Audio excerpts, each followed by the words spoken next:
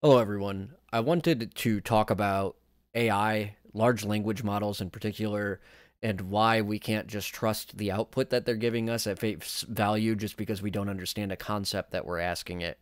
Or maybe we get a confirmation bias because it spits out something that makes sense, given the question that it's being asked.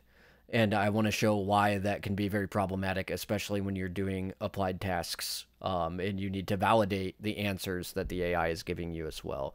So, as a lot of you know that hang out with me, I've always really enjoyed puzzles, ciphers, codes, things like that. So, I do a lot of that in my spare time because it's fun for me, especially now that I can see.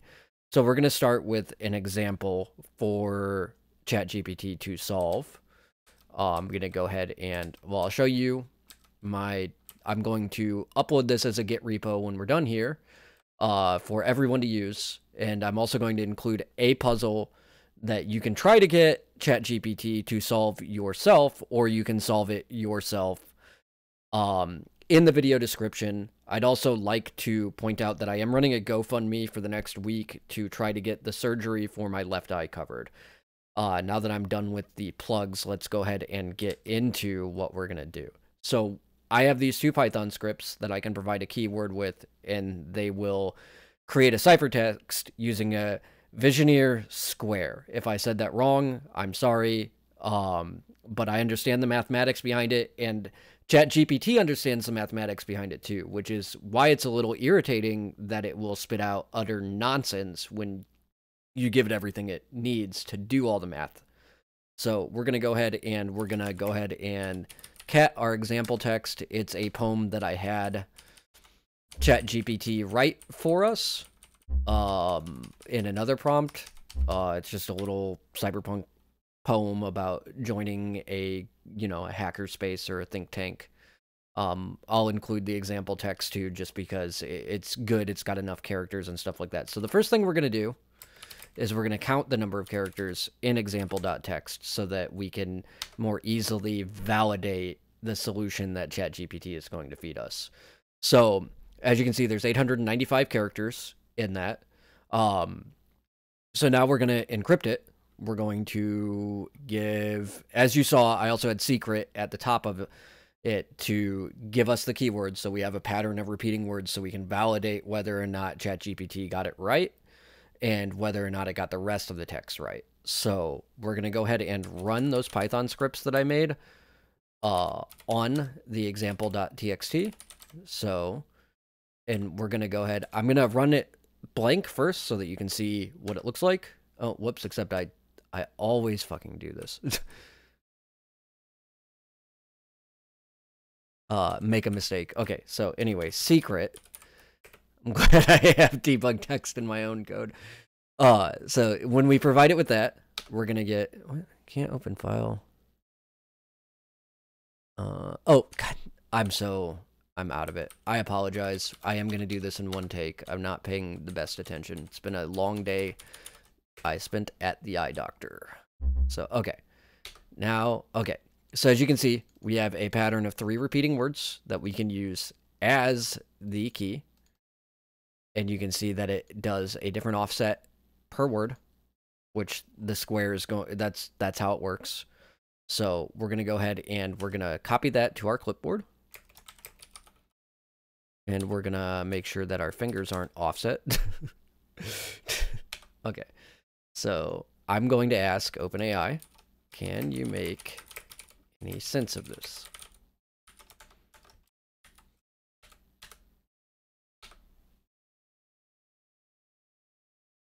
So it thinks it's a random string. Okay. I'm going to tell OpenAI that I believe this is ciphertext.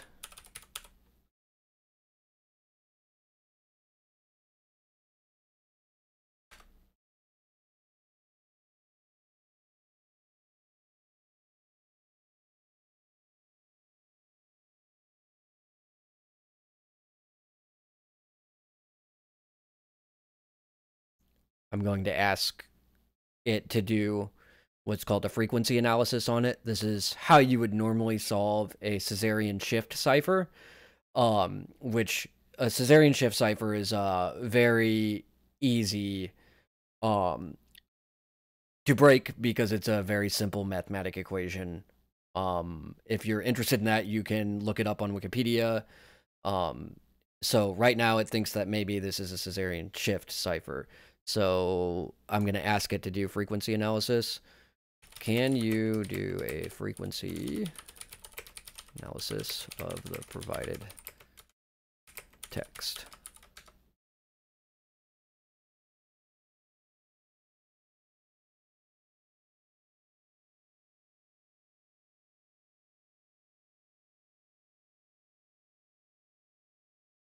So this is pretty meaningless for the kind of cipher that we're using, but it's good to see that OpenAI knows that there's not a lot of conclusions that it can draw from this text.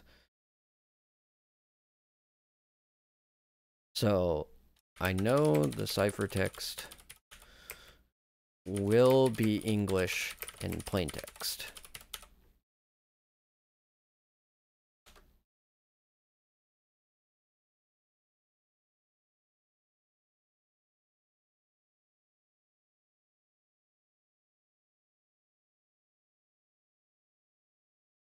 Okay, so it's explaining what kind of substitution cipher this might be. So we're going to go ahead and confirm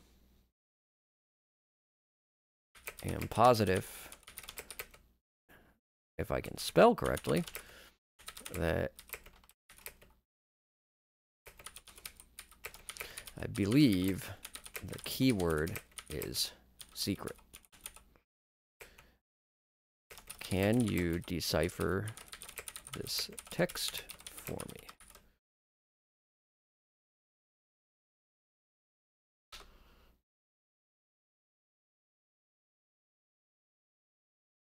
So as you can see, it's spitting out nonsense, but it does look similar to the original text that we gave it in ciphertext.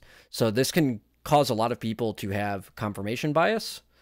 And this is a big problem when people are using these AIs that aren't experienced enough to know better. So say they're using it to help them write a school paper or something like that. It can throw out a lot of nonsense like this. It'll do this with physics equations, chemistry, history, and medical questions as well. You absolutely have to validate what these AIs are spitting out at you, because what it's done is it's correlated the problem that I've given it, which is that I have an encrypted message. It understands that this message is encrypted, probably with a cipher. I've then confirmed that it is a visionnaire or visionnaire, or I can't pronounce it. I don't speak French. Cipher. So then it spits out something that it thinks is relevant as the solution, even though it knows for a fact if I tell it that this isn't the solution, because the character counts don't even add up. So I'm going to tell it that this is not correct. Character counts aren't even remotely the same. The original text has 895 characters. Counting the keywords to validate that you have properly deciphered. The keyword is repeated 3 times at the top of the text and 3 times at the bottom of the text.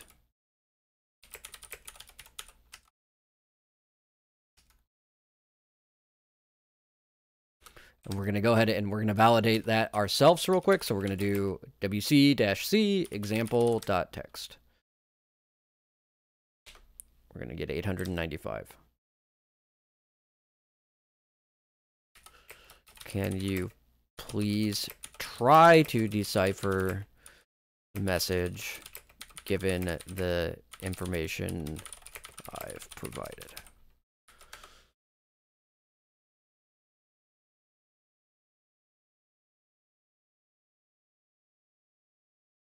So see, it's spitting out this nonsense again. So I can sit here and I can argue with it for an hour, and it's just going to continue to spit out nonsense. A few weeks ago, it wasn't doing this. I think this has to do with the larger data set that it's been given.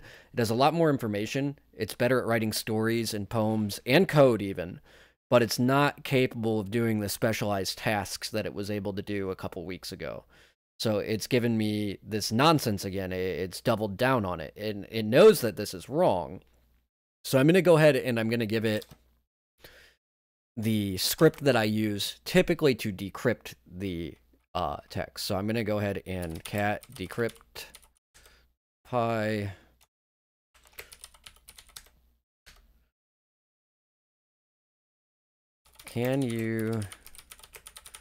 this script is capable of deciphering the text.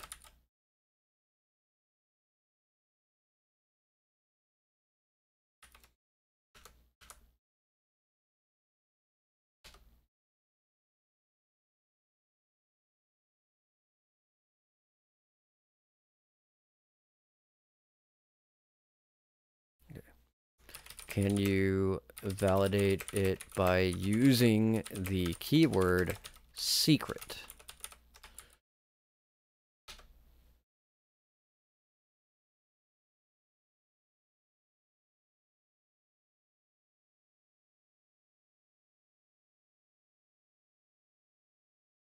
Okay, so I can validate a solution for you. I want you to solve the original ciphertext using the keyword secret now that you have all of this extra information. Your first two solutions were wrong and nonsense.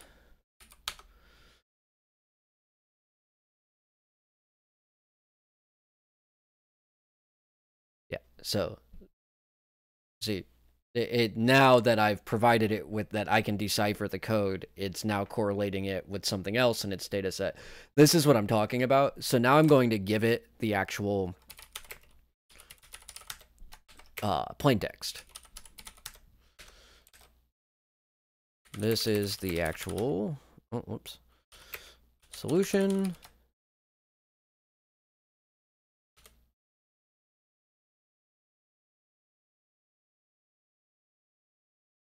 Below. Do you understand how I came to this solution? Well enough to validate my solution.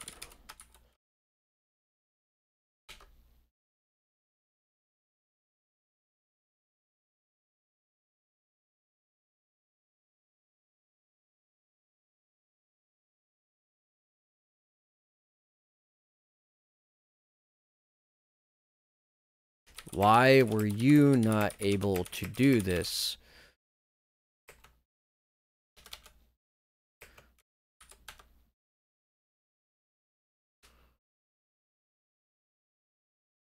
So it does understand the problem. It understands the solution. It was able to do it. But this is essentially what I'm getting at, is that we need to validate the outputs that we're getting from these AIs and not take them at face value because we don't understand the problems either. Because I could ask it a problem totally unrelated to this, to something that I don't know a lot about, and it'll spit out something that looks valid and relevant enough for me to be like, oh, wow, it solved that problem or something like that. Now, if I were to ask it like let's start a new chat. Hey, what's... Oh, shit. Sorry. Hey, what's 4 times 8? So, like, see, it can do the math, and it understands the math behind how the cipher was created too, which is just modular arithmetic. So I'm going to go ahead and ask it to create a square based on the keyword secret with the decryption script that I already gave it.